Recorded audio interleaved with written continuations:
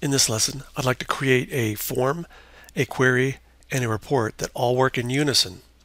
The query will use a pair of dates to filter data. The end user will type the dates into a form, which are then passed to the query. The resulting record set from the query is then passed to a report. We'll start by creating a query. This query will include data that we will group together, including a date field. In the criteria of the date field, we will include a start date and an end date, and the data set will be inclusive of these two dates. We'll then take the data set from the query and produce a report. As it stands at this point, the date fields are inflexible as they are hardwired into the criteria of the query.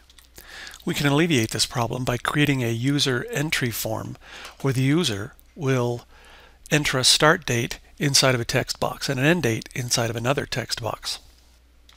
We then pass the start date and the end date from the user form into the query before the report is generated. I would also like to include the start and end date from the user entry form on top of the report so that the end user can actually see on the report the starting date and the ending date. The whole thing will be launched from a button on the user entry form. So the action takes place like this. You start by opening up the user entry form.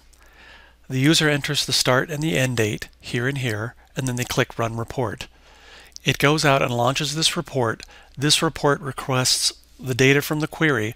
The query will in turn request the start and end date up here from these controls on the form. Once it has the dates, it can go ahead and produce the data set, and the report can go ahead and be opened and viewed.